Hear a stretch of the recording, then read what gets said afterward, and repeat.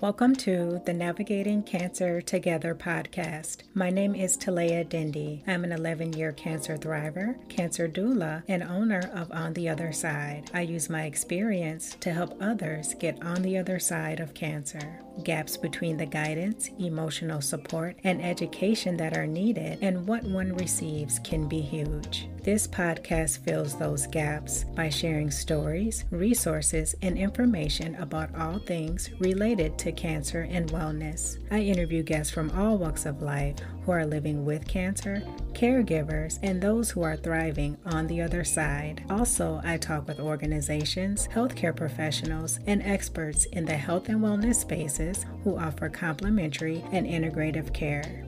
Join me. We are in this together.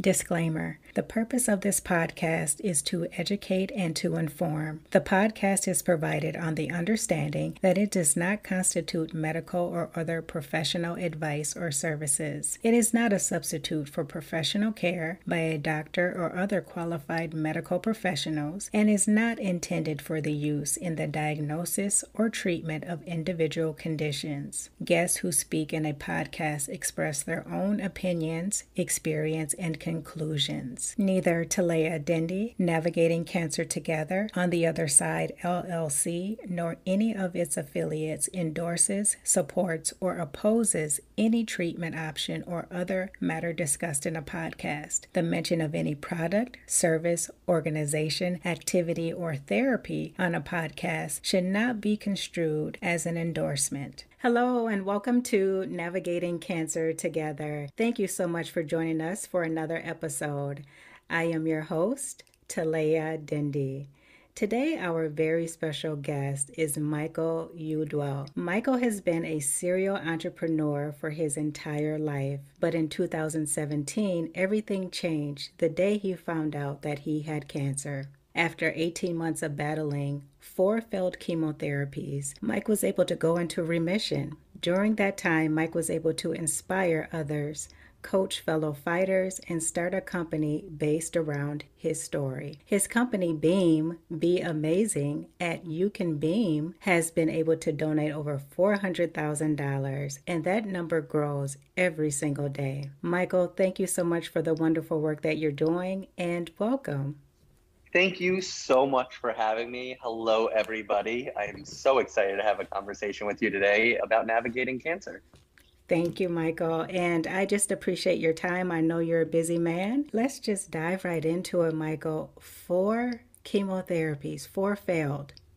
Please share with us, first of all, how you learned that you had lymphoma. Great question. So I was 27 years old at the time, and I was working on my first business. I was working in Manhattan at the time. I thought I was the healthiest I've ever been. I had a few symptoms that, looking back, it was pretty obvious, but at the time didn't really think anything of it. I went to the doctor for an x-ray after the cough not going away for close to 3 months, and I thought it was walking pneumonia, and it ended up being pneumonia or fluid in my lungs. An infection in my lungs, but they also found a tumor the size of a grapefruit sitting on my chest.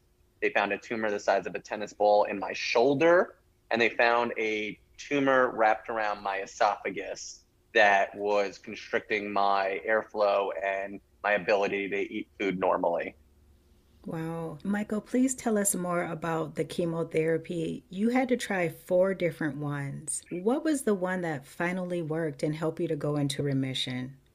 So the cool thing about my story and the people that are listening to this story right now in regards to being very close to chemotherapy or going into chemotherapy or knowing somebody who's going into chemotherapy is that the treatments that I went through roughly 5 years ago today are not even the protocol anymore. There's been such advancements in chemotherapy, especially in Hodgkin's lymphoma, that the treatment that saved my life, the treatment that my brand is named after, the acronym of that treatment is BEAM or BEAM.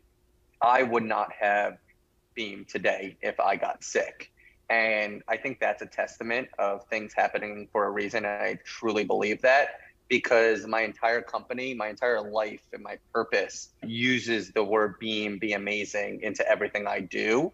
And though there probably is a lot less toxic, a lot less traumatic treatment now, I got to go through it. And I feel very lucky that it is symbolic of my life. And yes, there could be complications down the road. Yes, there could be something that I would not have to have gone through. But like I said, if things happen for a reason, when I got sick, I always believed this, that I was meant to get sick. I didn't do anything to cause my sickness. And I've been able to use my sickness to better this world and enrich people's lives because of it. That's wonderful, Michael. Thank you so much for sharing that. Can you please share with us some of the side effects that you had from the beam chemotherapy? So the beam chemotherapy is the one that was started with radiation. I did a very rare protocol when it comes to beam and Hodgkin's lymphoma because I did fail for treatments. I ended up switching hospitals to Memorial Sloan Kettering, where I got to talk to a radiation oncologist, and he was a firm believer in understanding that my case was unique and this is the way to do this. So I started with radiation. And for those who are listening, radiation is a commonly used term, but the way that I looked at it, that it was binary, that you shoot radiation into a cell and it dies. There's no, this doesn't respond, this does respond. It will kill cells that it hits. And we could not figure out how to kill the tumor or get rid of the tumor, however you want to look at it. And we did radiation first. The side effect of radiation is that it's burning the cell, for lack of a better word.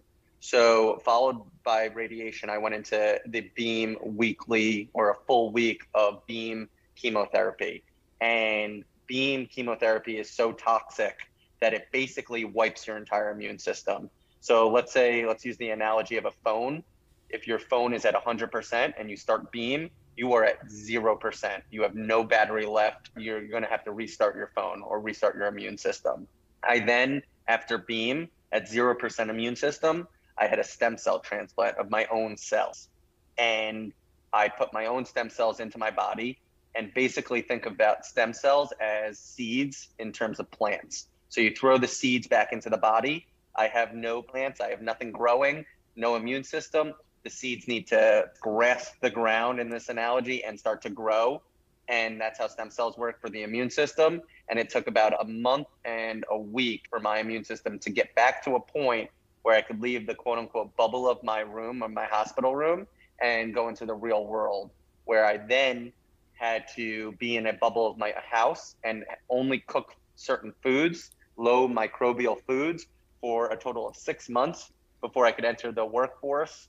And basically, I was quarantining before quarantining was a thing. I was in face masks before face masks were a thing. Yeah. So I basically did COVID twice. I never got COVID during my sickness, which I'm very thankful for. But what I've learned is through a lot of people that I've spoken to, and oncologists, that it's actually not as dangerous for cancer patients as you would just connect. So I know your question was, what were my complications? Let's see. I had about 37 fevers from stem cell transplant to the 6 weeks or the 5.5 weeks that I was in the hospital. The scary thing is a lot of fevers, a lot of complications, but that's my immune system coming back. So that was part of the protocol. I had a lot of pain from the radiation. So if you can think of like a wound, an open wound, if you have an immune system, the wound is constantly repairing itself. But when you get a stem cell transplant, it goes on pause. So there is no repairing. So I had internal burns in my body for 5 weeks of tremendous pain going through that. And this is the craziness of cancer. I had to go on a pain medication that ended up causing a blockage in my entire body where I could not process food, where then I had to go into a liquid diet because I could not process food for a week. That followed by a blood clot when I got home. So I had a huge growth in my neck. I didn't know what it was. I thought the cancer was back. Some people would be scared. I was thankful that it was not cancer. Yes. Followed by a tremendous amount of exhaustion for 6 months until I was repaired. And then I never got sick at my post-transplant. I had a couple little allergies that popped up. So now I'm allergic to almonds. It could have been hormonal. It could have been from the transplant. My doctors don't know. There's some other allergies that I got. But for everybody that's listening, I truly believe, and as I say, all of these quote unquote issues, I feel every normal person would react like, oh my God, that's a lot. Oh my God, that's a lot. When I even think about them, I don't even think it was more than like a bruise on my elbow. I just think that, you know what, this is a little speed bump in the process. The cancer was the big picture. And when you're going through something like this as the fighter, I never actually worried that the blood clot was going to be something dangerous or the blockage was going to be dangerous or even the pain. Because the truth is, the way that I looked at my battle was I had two options. One option is to give up, which was never going to happen, or the other option is to fight like the kid that I know I can be and the fighter that I know I could be, and truly believe that every single person put in that corner will choose to fight. So knowing that everybody is on the same playing field, and with that mentality, I was able to overlook the minor speed bumps. That's amazing, Michael. And thank you so much for sharing that with us. I always say this, mindset is everything. Did you start with that mindset, Michael? Is that always who you've been? How were you able to get there? So I said something earlier that I was meant to get cancer. And to articulate that even further, I truly believe that my mentality and the way that I was going to respond to my battle was meant to be, because I was always a positive person. I always looked at this world in a very positive light. I've had surgeries before, I've had adversity before. I was not unique to that. I was not this perfect life, and then all of a sudden I got cancer. So I was ready to battle pretty much anything. I just didn't know it was going to be this big of a deal, especially in business. There's a lot. And I think that I went into the fight thinking that I didn't want the fight to dictate me or label me. So for the first 6 months, I was told that I had a 90% chance of going into remission and being cured. So when you hear those odds, why wouldn't you just be extremely positive? Why wouldn't you go into this fight being extremely confident that you could battle this thing? And I went into it thinking, you know what? I don't need to tell anybody and everybody that I'm battling. I'll tell my immediate family, I'll tell my people at work, and that's about it. So I engaged with a lot of people over those 6 months. I engaged with a lot of people in the business. And when I did announce it, I was overwhelmed with the response of the people in my life. And it was the biggest blessing because it allowed me the opportunity to show people what battling really could be. And from the point I announced my fight, I was put in front of so many people to help battle their fight and coach them through their fight. And they are lifelong friends because of that. That's great, Michael. It's always interesting to see how different people handle their situation. And the way that you've handled yours is very encouraging and inspiring. The clinical trial that I started was rituximab with another Hodgkin's lymphoma treatment. So Beam was protocol. So it would go ABVD, which does not exist anymore because the bleomycin is too toxic on the lungs. Then it went to my 2 clinical trials. Then at the time, it was an ICE, platinum-based therapy. And my initial therapy, ABVD, was not platinum-based. Platinum is extremely toxic. It was the hardest one that I had to go through. Beam had some toxicity, but Beam was part of the transplant, the stem cell transplant. How did your life change after treatment? Oh my God. I think my life started to change during treatment because I changed as a human, but it allowed me to do whatever percentage of that life was. Let's say I was living life at a 70% quality and I got to that 100.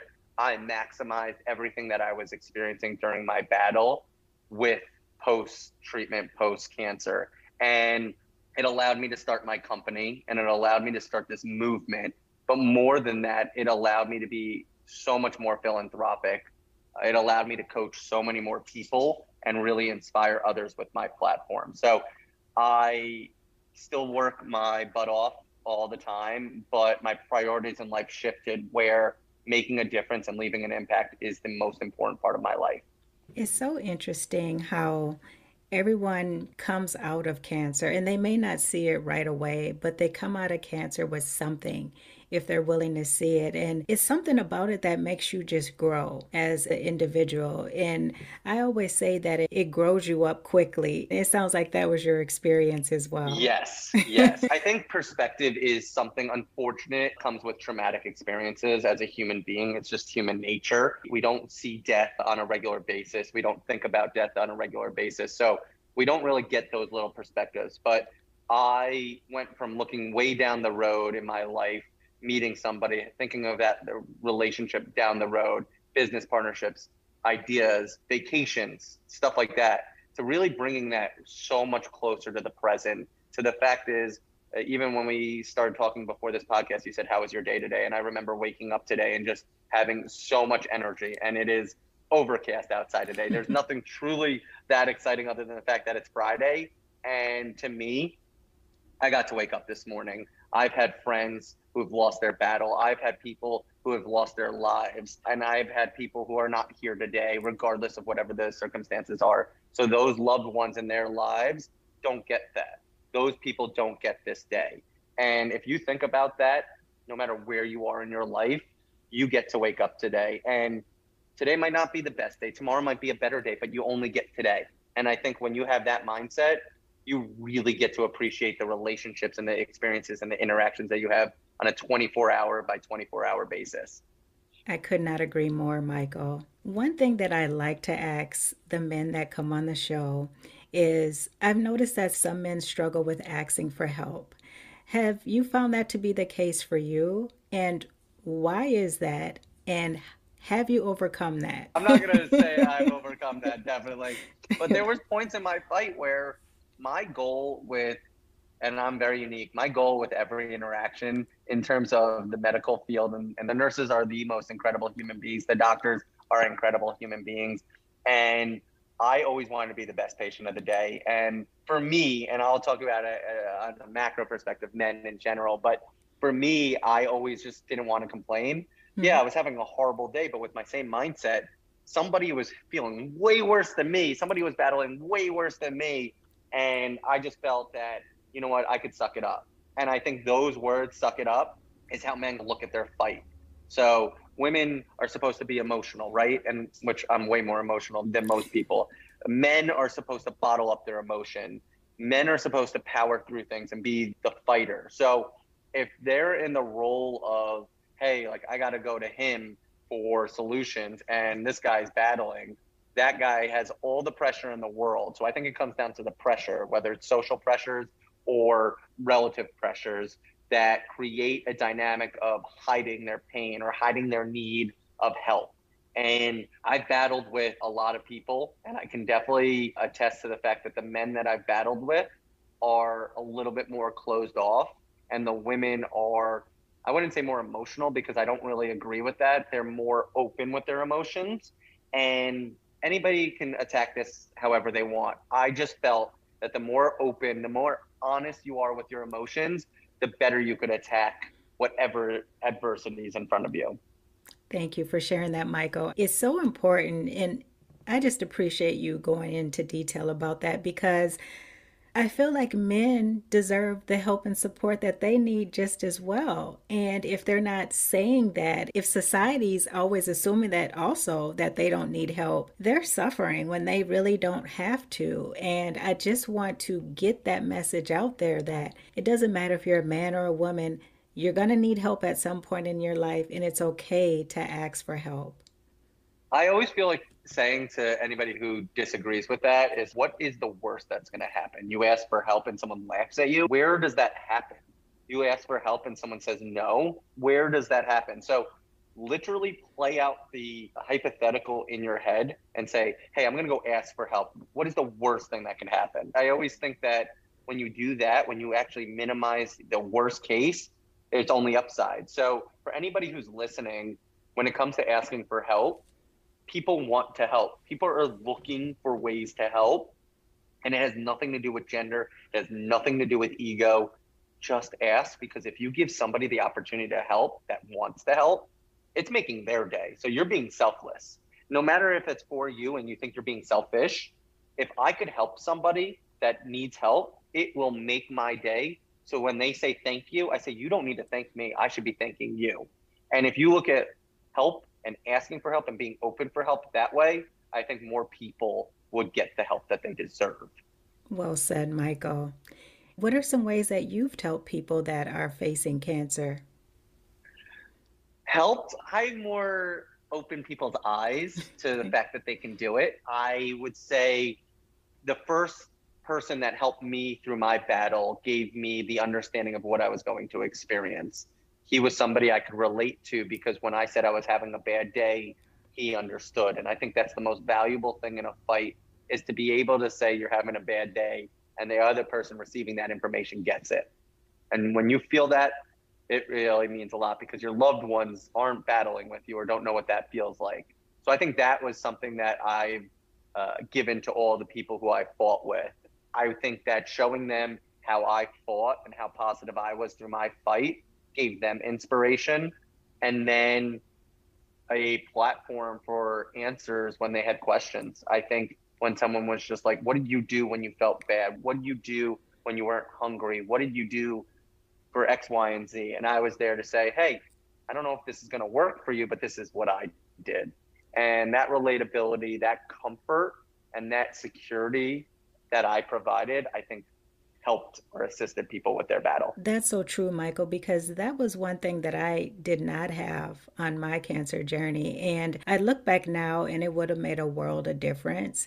And that's part of the reason why I want to talk to people like you. I want to do this podcast so that if there's people out there that don't have a specific person that they can go to, they can listen to you. They can listen to other episodes of this podcast and get some of those questions answered. I appreciate, Michael, all the people that you show up for. It's so important. It's actually my pleasure. So I thank you for thanking me, but the truth is that I really want to make that a resource. That would be my end goal, is to almost have a big brother, big sister connection to oncology, where no matter what, every cancer patient will have a phone number to call, that somebody who recently battled within a 6 or 12-month period that is either good or not good, it's up to them to then say, hey, like, you're going to be okay. Because the one thing I always say is the doctor never went through chemo. Your mom or your dad or your significant other never went through chemo.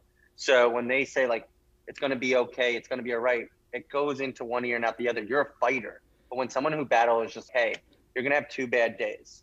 You're going to have your chemo, you're going to have your steroids, and then when that steroid wears off, you're going to have 2 bad days.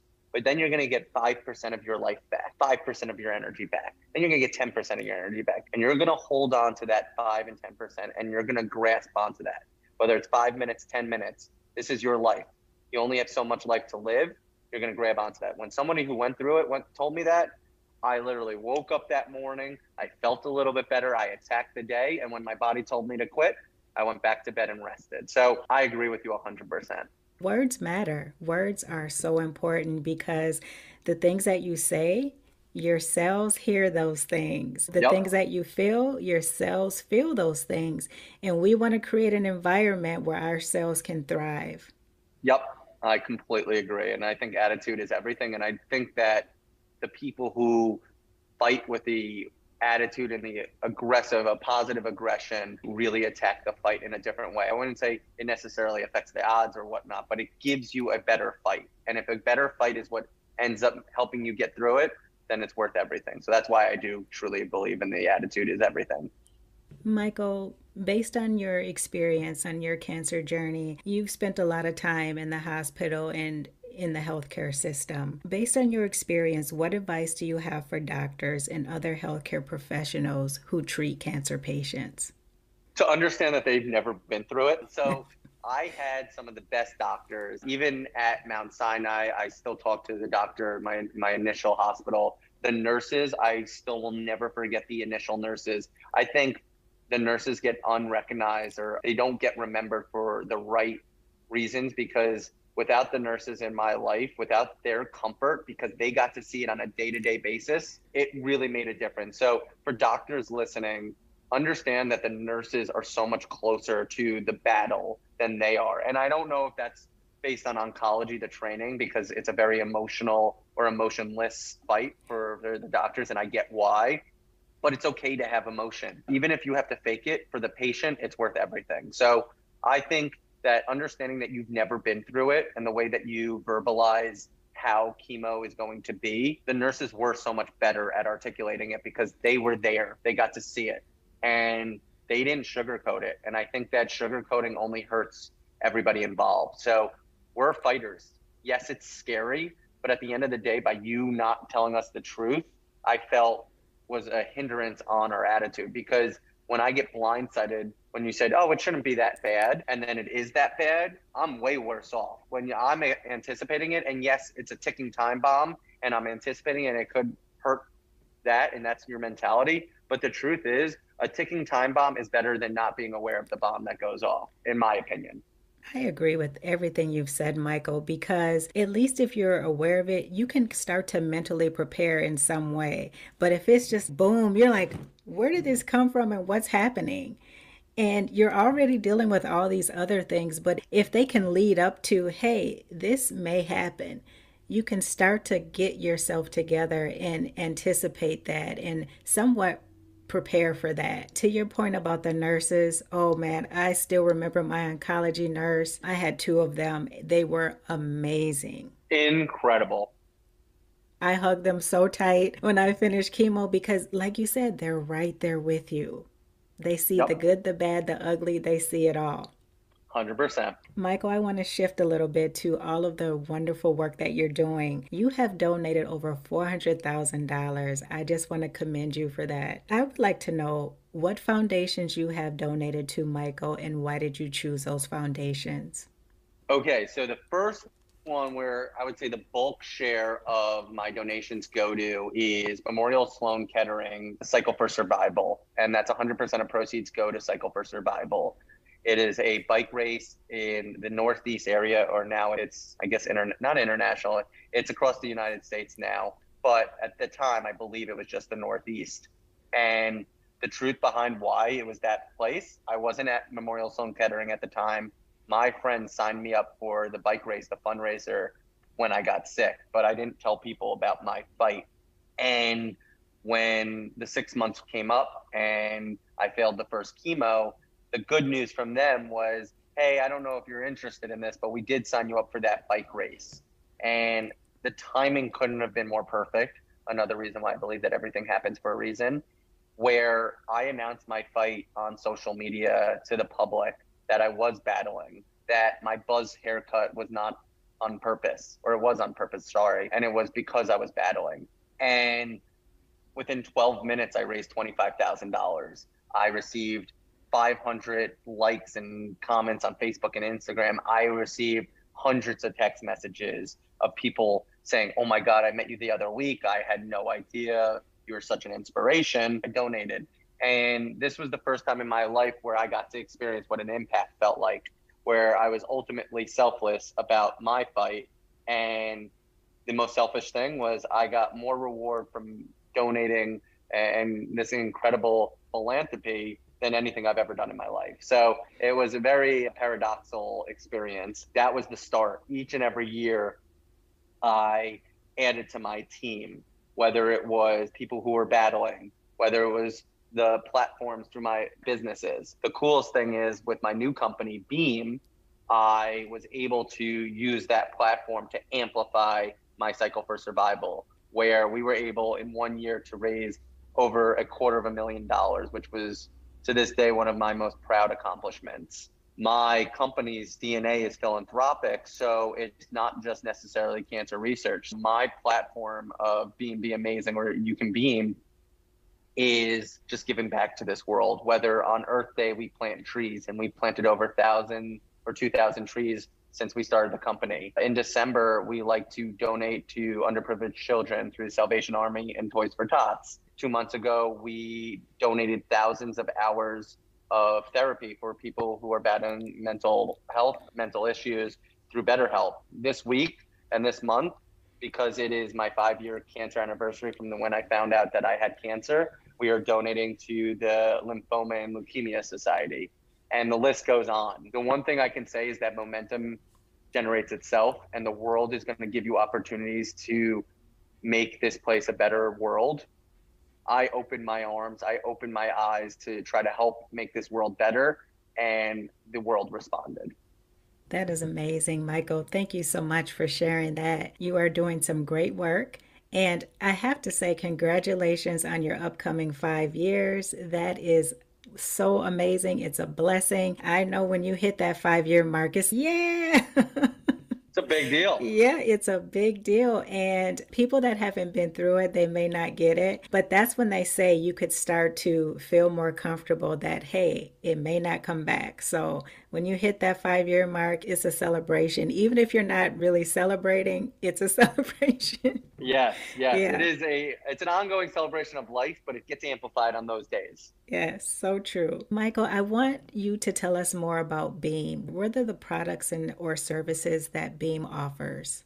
Beam is a premium supplement company of the highest quality. So when you think of supplements, it's greens for immunity, it's vegan protein for meal replacement and muscle recovery.